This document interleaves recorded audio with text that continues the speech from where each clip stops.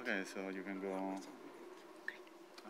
forward and backward, and for the electronic. Which one's forward and backward? Oh, forward and backward. Okay. And with this one. Is the pointer. Oh, great. Yes. Excellent. Cool. Very good. Nice. You have to unmute the microphone.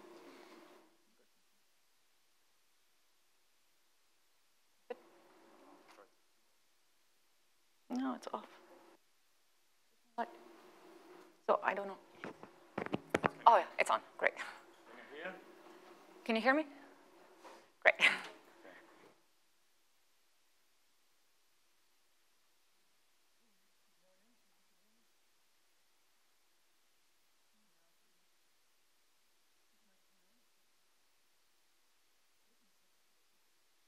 They could hear me, I think.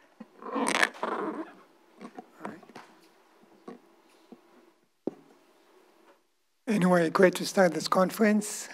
Welcome to sunny Trieste. It's great to start with Mina AGANAGIC, who's going to talk about homological link invariants in an A-brane category. All right, well, it's great to be back to ICTP. The first time I was here, I was a graduate student. So ICTP certainly has been here throughout my career. And it's great to see it going so strong for all these years. All right, so this is this talk will be mainly about two recent papers with Elise and Miroslav and Ivan, Ishwan, Vivek, Shende, who's here, and Peng Zhou. And it's based on my earlier work. Well, since this is a review paper from the ICM 2022. All right. So the link categorification problem was introduced by Kovanov in 98. Kovanov's link homologies are a collection of bigraded vector spaces, each of which is a link invariant. His link homology theory is a categorification of the Jones polynomial, which arises as its graded Euler characteristic, a signed count of dimensions. Kovanov's construction is part of the categorification program pioneered by Igor Frankel and Crane. A model for categorification is you get by taking a Riemannian manifold whose Euler characteristic is categorified by cohomology groups of the de Rham complex. From physics perspective, de Rham cohomologies originate from supersymmetric quantum mechanics with our Riemannian manifold M as a target space as a space of exact supersymmetric ground states of a given Fermi number. The complex whose cohomology one takes, and the complex which you need to obtain the cohomologies, is the space of perturbative supersymmetric ground states, equipped with a differential that you get by counting instantons. So Kovanov similarly produces link homology groups.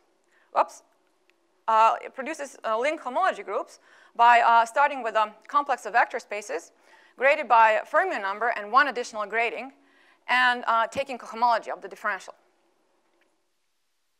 The Jones polynomial is a special case of a Chern-Simons link invariant, or also known as the quantum group link invariant, where you take the Lie algebra to be SU2, and you take links colored by its fundamental representation. Now, Kovanov's construction of these link homologies that categorify the Jones polynomial is completely explicit. However, it leaves as a mystery the physical or geometric origin of his homology groups, because the construction itself is completely algebraic. It also leaves as a mystery what to replace it if you want to get invariants for general Lie algebra. Now, in 2013, Ben Webster provided an algebraic framework for categorification that works for arbitrary ordinary Lie algebras. However, unlike Kovanov's construction, Webster's is purely formal. There's no computation that ever came out of it. The link categorification problem is to find a general framework for construction of link homology groups, categorifying Chern-Simons link invariants, that will work uniformly for all Lie algebras, and that will tell you what these link homology groups are and why they exist. Why such a strange question has a good answer. Of course, in the case of the Euler characteristic of a Riemannian manifold, we know why it has a good answer. But why does this one have a good answer? Of course, string theory told us that it should, but anyway. So now, the first known polynomial link invariant is actually much older than the Jones polynomial. It was discovered by Alexander in 1923. Now, the Alexander polynomial is also a quantum group link invariant. However, it's a link invariant not for an ordinary Lie algebra G, but for a Lie superalgebra, GL1/1. And the Alexander polynomial also has a known categorification, however, one that has a very different flavor than Khovanov's. The categorification of the Alexander polynomial is based on Floer theory, which is essentially an A model, which generalizes supersymmetric quantum mechanics to one dimension up, hence the A model. And as such, it automatically comes from both geometry and physics. It's based on target spaces that are products of Heegard surfaces, symmetric products of Heegard surfaces. So this theory is known as Heegard-Floer theory. It was discovered by Orzhvat and Szabo in 2003. So the solution to the link categorification problem, as it turns out, is based on a theory that generalizes Heegard-Floer theory from GL1/1 to all other Lie algebras and Lie superalgebras. It also turns out that many special features exist in this family of theories, which translate to the fact that problems whose solutions you can typically only find formally now exist actually. So we'll find an explicit description of this theory, means of proving that it actually gives you homological link invariants, and an algorithm for computing them. So the theory originates directly from string theory, as I mentioned, as predicted in the works of Oguri and Waffa and Gukov, Schwartz and Waffa, Witten, and also Gayot and Witten. Now, from a mathematical standpoint, this theory is really an application of homological mirror symmetry, which played a key role in formulating and have to be careful here. How do I get it back to the full screen?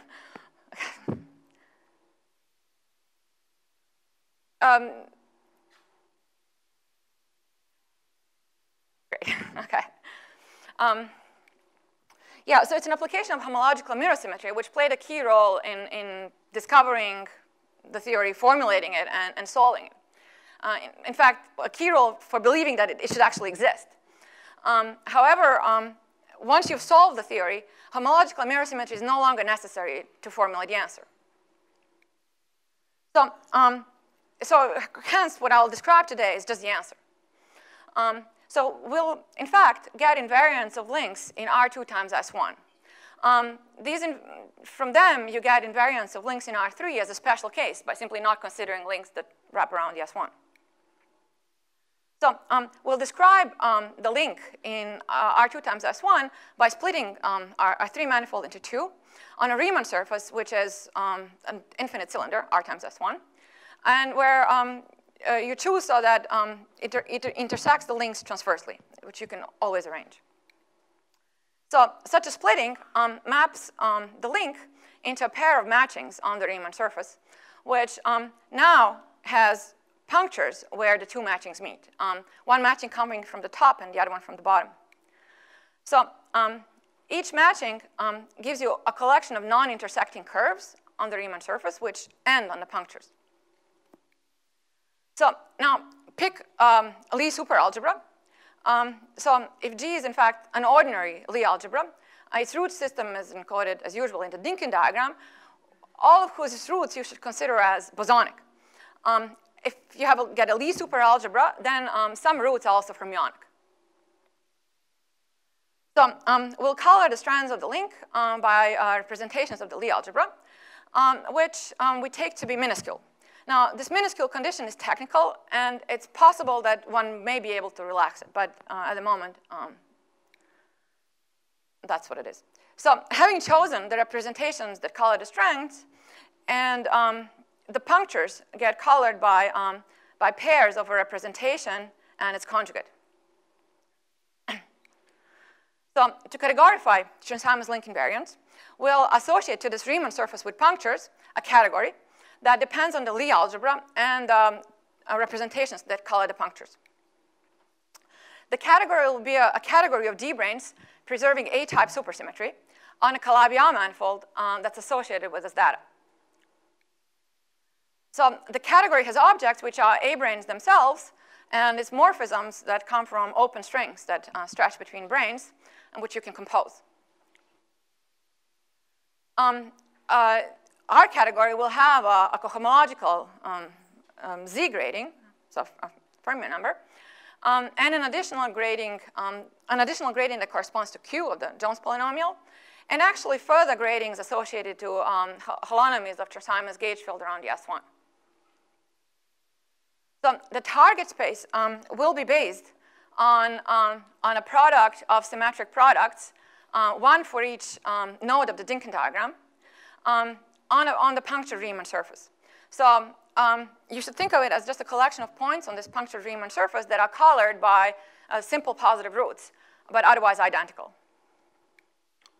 And further, over every bosonic point in Y in our symmetric product, there's a C star fiber, okay, in the full target space. So the A-branes on Y are supported on either products of one-dimensional curves on the Riemann surface, colored by simple roots, or on generalized intervals. So you can describe them explicitly. And further, to fully specify the brane, you also have to pick a brane in the fiber for every bosonic point. So the target is equipped with a holomorphic form and a superpotential. So the category of A-branes you get is a variant of a Fukaya-Seidel category whose objects are graded Lagrangians on the target.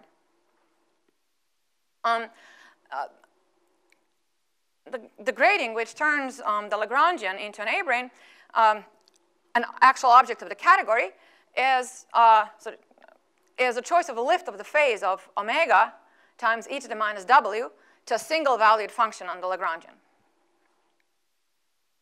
Now, the homological grading is a choice of a lift of phase of omega itself. Okay? So for example, if you change the orientation, it shifts the grading by 1. Now, our category is actually a category of equivariant A-branes because the superpotential is multi-valued. And this introduces additional equivariant gradings coming from a choice of its lift to a single valued function L. So now, to this pair of red and blue matchings, we'll associate a pair of A-branes by replacing the red matchings by sort of these simple interval type branes, and by replacing the blue matchings, so these are intervals in which some collection of color points is moving, and replacing the blue matchings by this, let's call them figure 8 type branes. Generally, they're branes that sort of look like this. They're products of one-dimensional, of closed curves.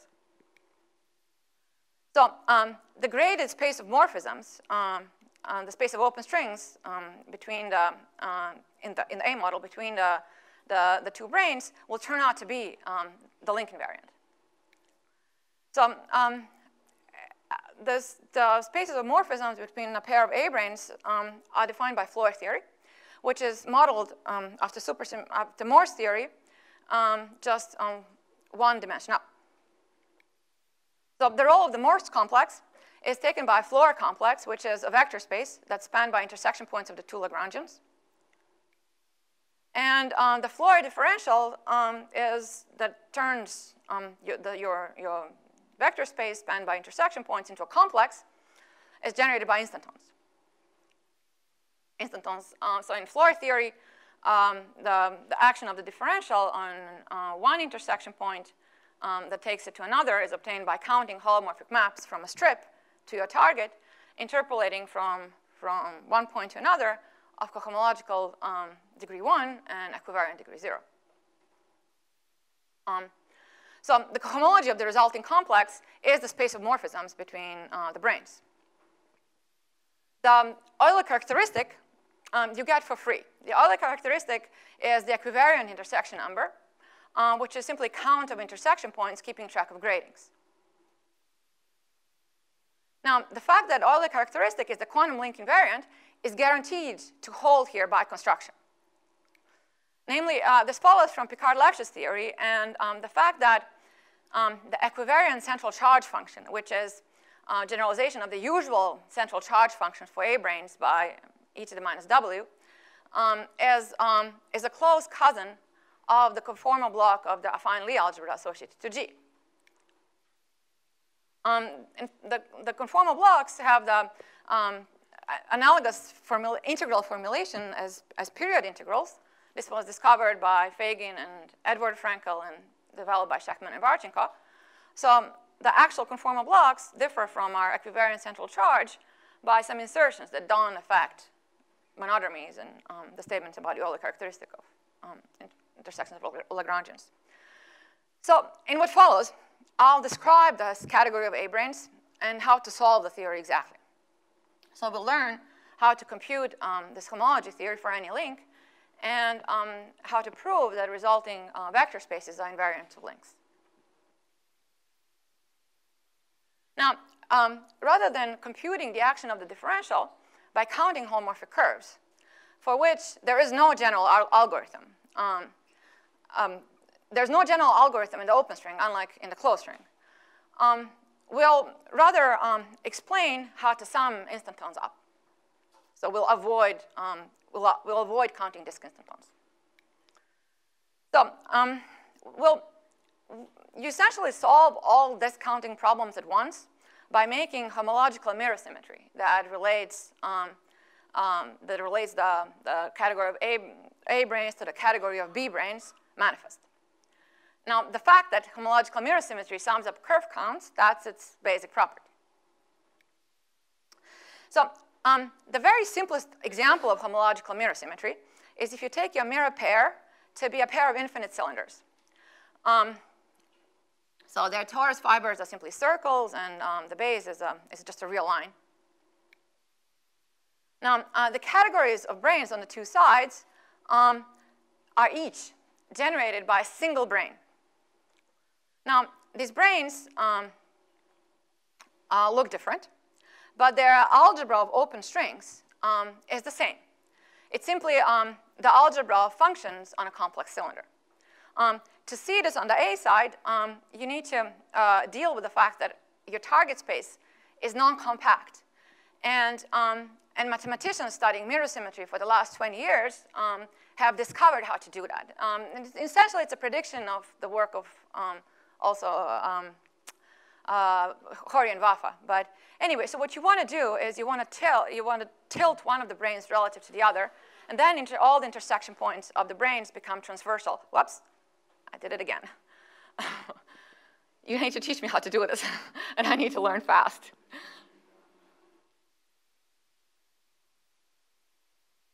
I have to now pay close attention to what you did. Rather, I should not do it again. All right. So anyway, so once you formulate the A model properly, then it's manifest that algebras of open strings on the two sides are the same and simply equal to the algebra of functions on a complex cylinder. And the fact that algebras of open strings are the same turns out to mean that entire categories of branes are the same, both being equivalent to the derived category of modules of an algebra, the open string algebra. So objects of that derived category are complexes of modules of the algebra. And these complexes, what they do is they describe your geometric brane in terms of the generators. Okay. Because the generators are the same, once you have a description on one side of a brane as a complex of the generators on one side, you can just carry it. And the algebra of open strings is the same. You can just carry it to the other side. So the two categories become literally the same via this middle one. So it turns out that our theories will generalize this very simplest example, which is what eventually will make them solvable. So from perspective of Y, the generating set of branes are all products of real line Lagrangians colored by simple roots. If your Lie algebra is anything but a GL1/1, or if your root system contains any bosonic roots, then the branes get equipped with an extra structure of a local system, which comes from describing whatever brane is in the fiber. The brane that's in the fiber is simply, well, the fibers are just a copy of C star over every bosonic point. And then in that C star fiber, you just take another real line Lagrangian. Okay, so everything interesting happens in the base. So the open string algebra turns out to be, so the generator here, you'll actually get many branes for all sort of inequivalent ways of distributing your real line Lagrangians in the base. And the actual generator is just a direct sum of those. Okay? So the algebra of open strings between them turns out to be computable exactly.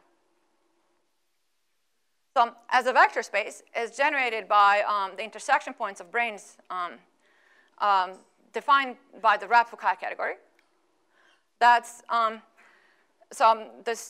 algebra being generated by intersection points of branes is analogous to our model example. You just need to interpret it as intersections in product of symmetric products. Now, these intersection points of Rab branes, what they really represent is open strings that stretch between pairs of unperturbed branes. So this intersection point maps to this open string in a symmetric product. So these algebra elements are naturally encoded in configurations of blue strings, as many as the dimension of your symmetric products, on a cylinder of unit height, whose vertical direction parameterizes direction along the string, and whose circle direction represents the circle in the Riemann surface. So the blue string encode the open string as a path from the starting brane to the final brane. And the punctures on the Riemann surface get represented by these other kinds of strings that are frozen in time, the time along the world sheet. So the open string algebra for the fibers turns out to be very boring. It's just a polynomial algebra due to the nature of the fiber-wise potential. So basically, each fiber alone is mirror to a copy of C with C star action on it. Anyway, so multiplying an intersection point in the base by an element of this polynomial algebra can be represented by post-composing these blue strings by a corresponding number of dots. That encodes the entire information about the intersections in the whole space. So the algebra relations come from Floer product, which translates here into stacking cylinders and rescaling. Now, to compute the algebra structure, we'll start not with Y, but with Y0 that's Y with some divisor deleted. The divisor we'll delete has as its main component the diagonals, where any 2 points of the same color come together on the Riemann surface, along with some additional ones. You'll basically delete everything interesting, okay? All interesting loci. But the most important one is the diagonals. So having done so, we have the equivalence of the category of branes associated with Y0 and an algebra, which is the algebra of open strings of the same brane, just with a different target, the target with the divisor deleted. These two categories, they have the same objects, and the generators of all the Floer complexes are the same, since all of them are based on branes that avoid these diagonals. So you haven't lost anything as far as the objects themselves are concerned. And the spaces of morphisms between them. However, the algebra structure will change. So the theory with this divisor deleted turns out to be very simple. Because since you've deleted the diagonal in the symmetric product, it means that the only maps that contribute to the product are one-dimensional maps to the Riemann surface times the fibers, which are easy to count. So these, in general, it is not possible to count maps, but you land in a place where the only maps that contribute are the ones that are algorithmically easy to count. And you learn how to do it in your first course on mirror symmetry. The relations, the algebra relations on Y0 turn out to say that all string diagrams must have no excess intersection, or else the algebra product vanishes. So as a result, the algebra you get is an associative algebra that's graded in general by cohomological and equivariant degrees, which is easy to compute explicitly. I just told you the answer. Okay. Now, the theory you actually want is a deformation of the theory in Y0 by putting the diagonal on this deleted divisor back in. And so that theory is a deformation of the original one, of the theory in Y0, where the deformation parameter is the instanton counting parameter. It's the guy that keeps track of the intersection numbers with the divisor you deleted. Now, so as vector spaces, the algebra, the simple to compute algebra and the one you want are the same, only the algebra structure deforms. So it turns out that understanding the GL11 and the SU2 theories turns out to suffice to solve the case of a general G. So if you think of a Dinkin diagram of a general Lie algebra as having some number of bosonic and fermionic points, every bosonic node is the SU2 node, every fermionic node is a GL11 node, every Lie algebra is composed of those. It turns out once you know how to solve the theory for these building blocks, you're done. And moreover, we're in a fortunate situation where you only need to count two single non-trivial disks. One for GL11, which is actually has been done by Haggard-Floyd people long ago, and one highly non-trivial disk for SU2. So in the GL11 case, putting the diagonal divisor back in, the algebra gains a non-trivial differential, which is a cohomological degree 1 operator that removes a crossing. For SU2, now for all ordinary Lie algebras, it turns out that your algebras are just ordinary associative algebras, so there can never be any differential. So instead what happens is that the relations deform, okay, in one place. And computing this correction is the very hard part that we've done in this joint work with Schende, Zhou, and others. So for any Lie algebra, the same strategy works of working in a complement of this diagonal divisor and then filling back in solves the theory. And in fact, you don't need to do any additional work. So for GL11, the endomorphism algebra of these generators turns out to be the algebra that Lipschitz, Oswald, and Thurston constructed in the context of studying Haggard-Floyd theory. This part is not a surprise because the theory is a generalization of theirs.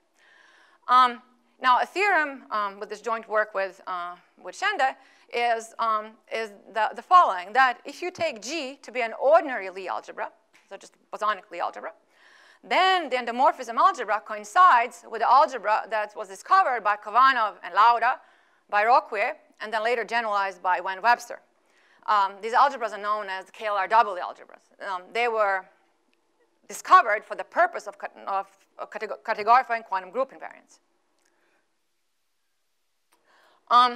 And moreover, the fact that for G, which is an ordinary Lie algebra, the algebra coincides with this cylindrical KLR doubly algebra implies that if you specialize to links in R3, which is what Webster had considered in 2013, the invariants that this gives you will be his invariants, because they're based on exactly the category of modules of exactly the same algebra.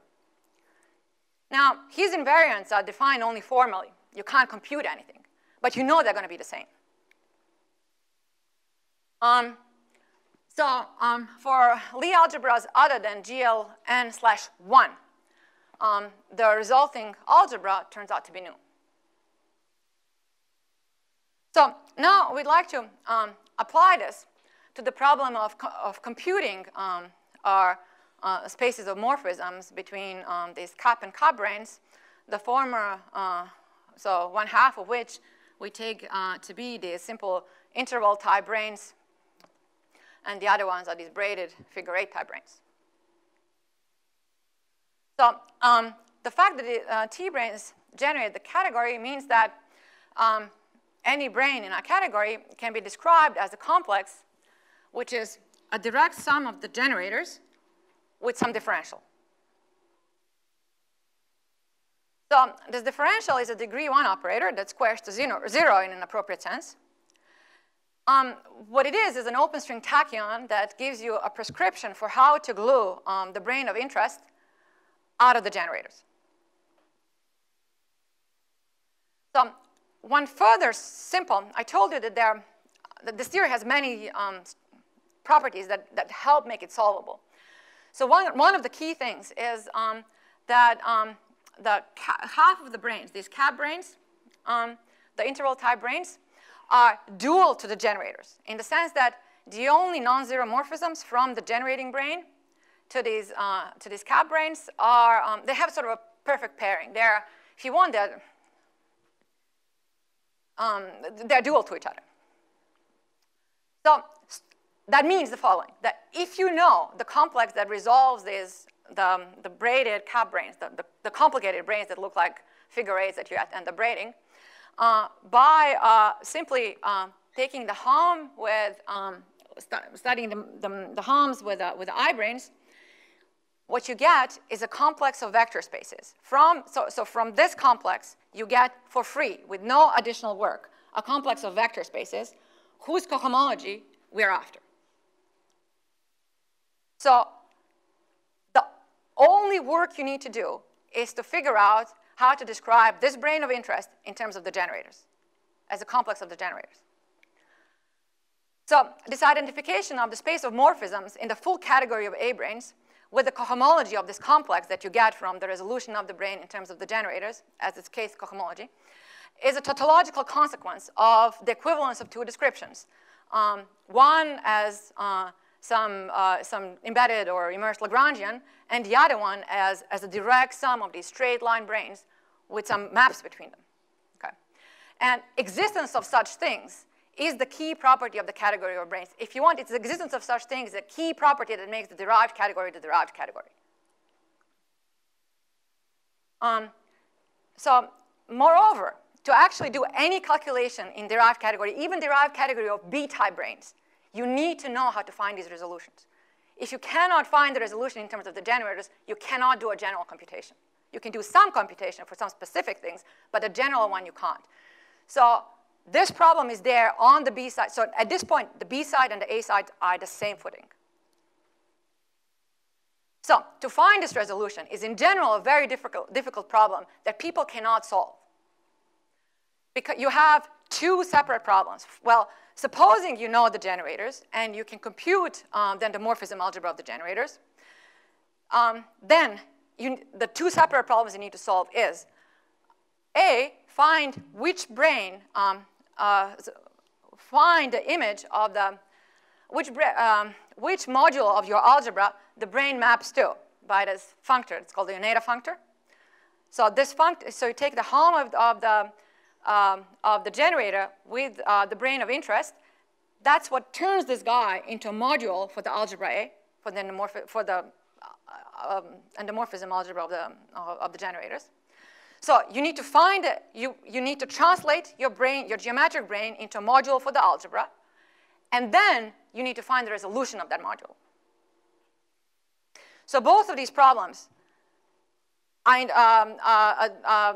generally solvable only in principle, but not in practice. The first problem, okay. So it turns out, in our setting, we can solve them both at once, thanks to the fact that the branes we are interested in are products of one-dimensional Lagrangians. So I'll describe only the two simplest cases when the Lie algebra is either SU2 or GL1/1.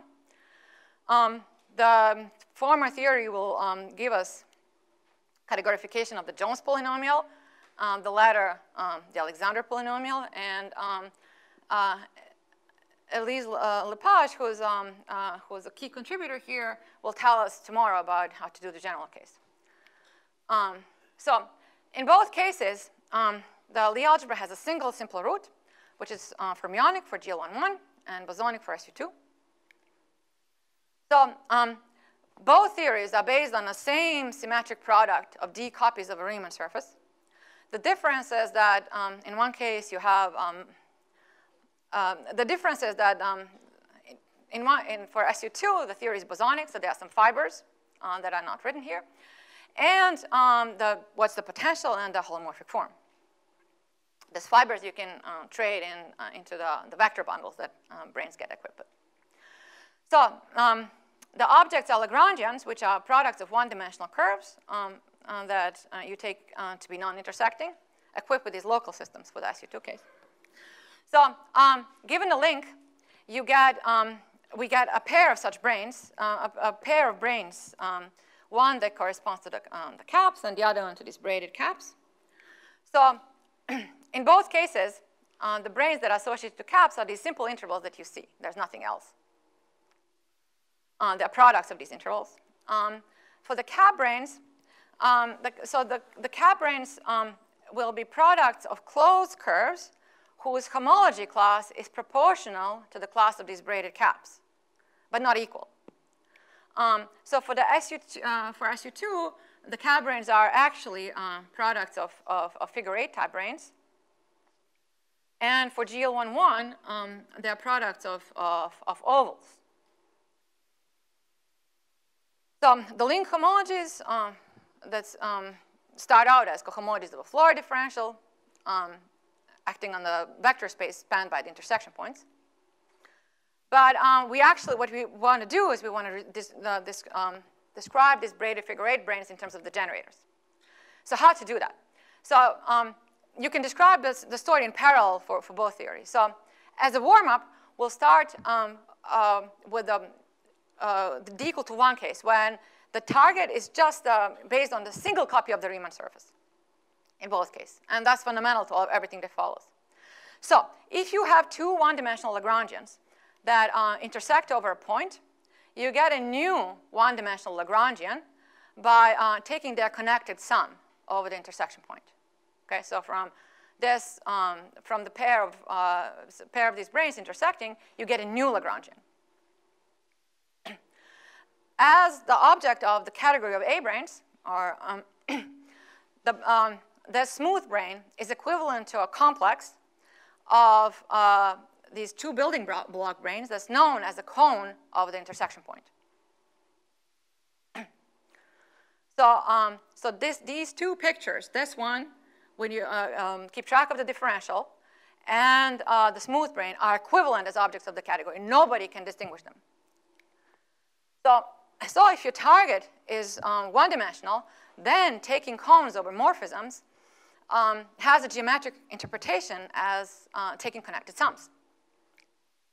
So consider, for example, the cap brane in the SU2 theory that looks like a figure-8. So we'd like to describe it in terms of the generators. You want to stretch it out. So here, we stretched it out. I drew a stretched out version in blue. So now it's clear that it looks like the generators where we take the connected sums over points at infinity. Okay? So if you keep track of the open strings that you get at infinity, the topology of the brane is the same. So now each intersection point at infinity is a specific element of the algebra with definite equivariant and homological degree. And to write a corresponding complex, you start with any one of these generating branes in code which maps you find at infinity as you go around. Okay? And then you can reorganize the result by cohomological degree to get a complex that resolves as figure 8 brane with a differential that squares to 0.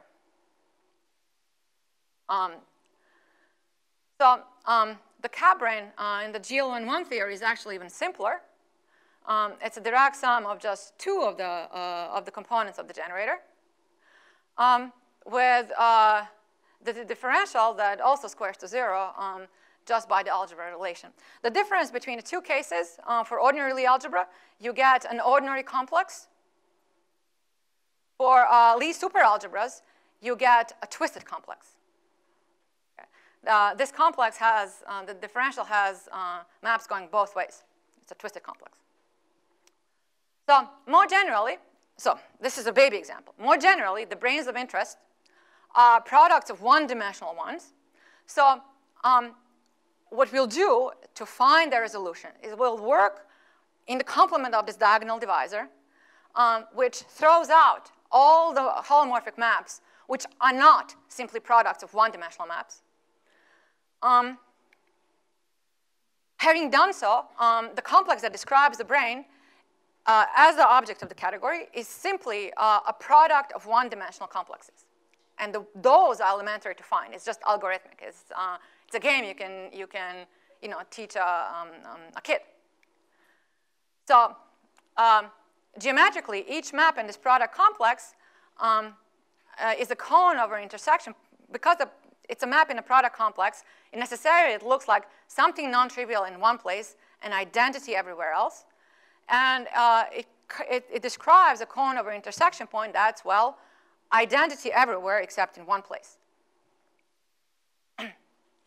So having found the complex that resolves the brane in the complement of this interesting divisor, finding the complex of the branes you actually want is a deformation problem. It's a specific deformation problem because we know the algebra. And so you get a precise algorithm that you can run in principle. So the details of the algorithm, Elise will describe tomorrow. You can run for arbitrarily complicated branes, starting with products of one-dimensional complexes, which are elementary to write down, and running this deformation algorithm, which is iterative in its deformation parameters. So this generalizes to an explicit algorithm for computing arbitrary UQG link homologies. So a theorem with Elise and Miroslav Rabchak is that, in the paper that had appeared, is that for GL11 and SU2, the resulting invariants are link invariants.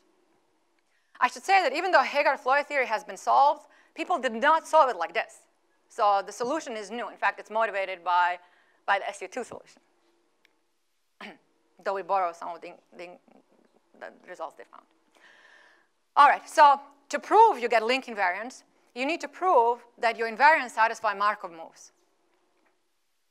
Now, our move turns out to hold as a consequence of equivalences satisfied by these braided cup-branes. It turns out that proving all the Markov moves amounts to proving these slide moves that you can swipe any one of the generators past your cup-brane, okay, up to some degree shifts.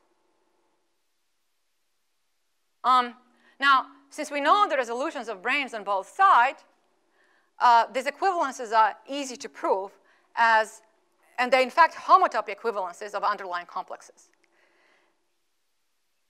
What's important is that they're homotopy equivalences only in this more complicated theory with the divisor filled back in. Okay? If you delete if you delete these interesting divisors, you'll get a theory that's going to have the same Euler characteristic, but it's not going to give you link invariance. Okay. So in the SU2 case, the theory reproduces Covenant homology. The part that reproduces Covenant homology is a consequence of a theorem Ben Webster had proven. even though our formulation of it is nothing like what Kovanov did. And strikingly, it produces Kovanov homology, including torsion. So for example, if you take the trefoil, you get a following pair of branes. So you write the resolution of this blue brane in terms of the generators, and then you take the Hom with the, having done so, you get some very large complex of the generators. Having done so, you take the Hom with just this, with the interval branes. Out of the whole big complex, it's only going to pick out the parts of the generators that have intersections that are dual to these A-branes, and forget everything else, and cut down a complex of objects of your algebra, or if you want, complex of A modules, down to an actual ordinary complex of C vector spaces. The complex that you get this way is 18-dimensional, which should be compared to complex that Kovanov gets, which is 30-dimensional.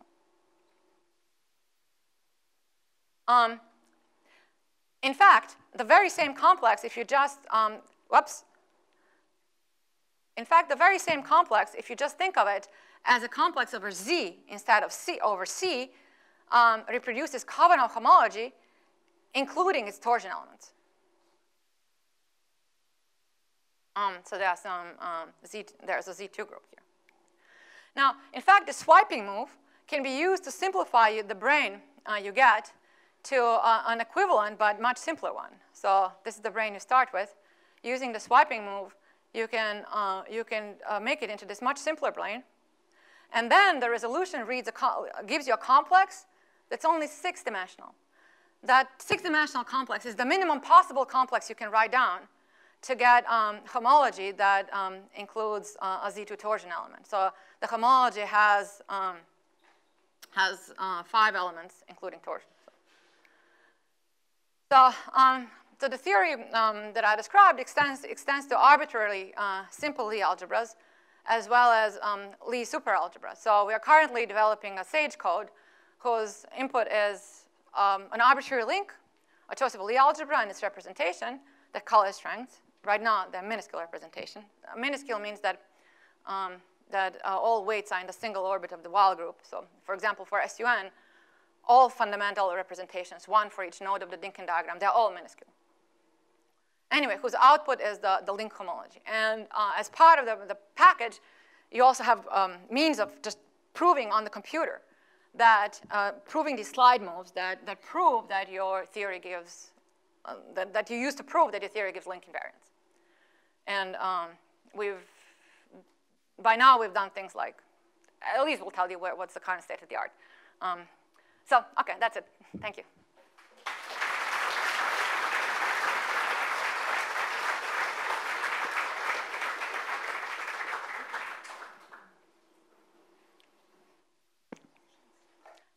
Yeah.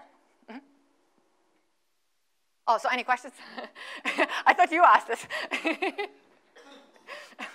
Okay, I can ask. So any questions?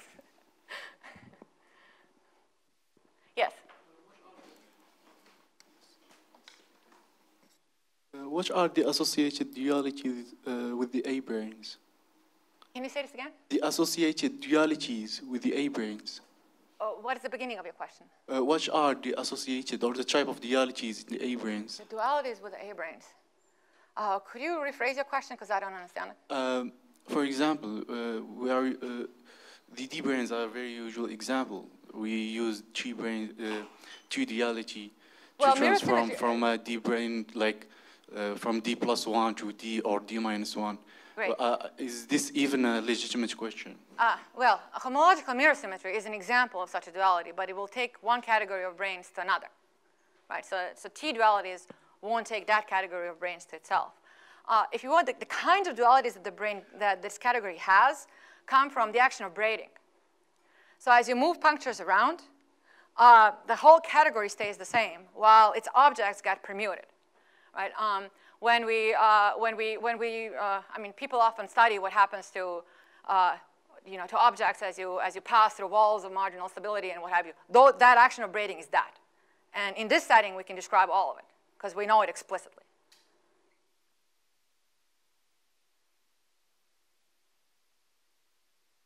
question over there.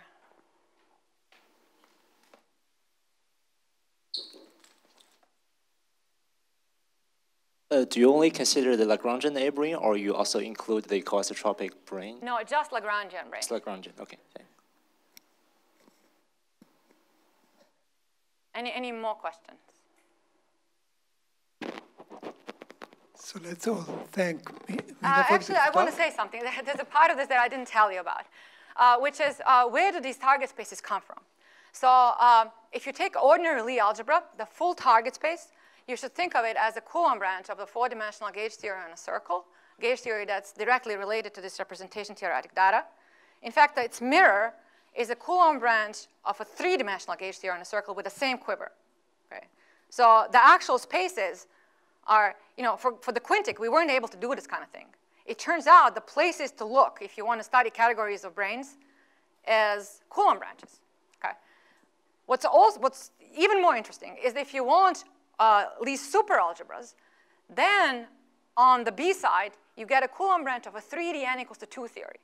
Now, we don't usually think that 3D n equals to 2 theories are good theories to study, but there's a class of 3D n equals to 2 theories which are related to representation theory of superalgebras, which are as nice as the n equals to 4 counterparts. In fact, the reason you would think that it should work, that such a thing could make sense, is that in the n equals to 4 setting, we explicitly break the n equals to 4 supersymmetry down to only n equals to 2, which is the structure that representation theory uses, right? This is what means, otherwise you get a theory that q is equal to 1, which is extremely boring. So making q not equal to 1 means you've actually broken n equals to 4 supersymmetry, which is just n equals to 2, okay? And the A side spaces are mirrors of these 3D n equals to 2 Coulomb branches. The theory also has extension to Fermat modules, so infinite dimensional representations, which would give you knot complements, and so forth. So, great, thank you. Thank you, Mina, for the question.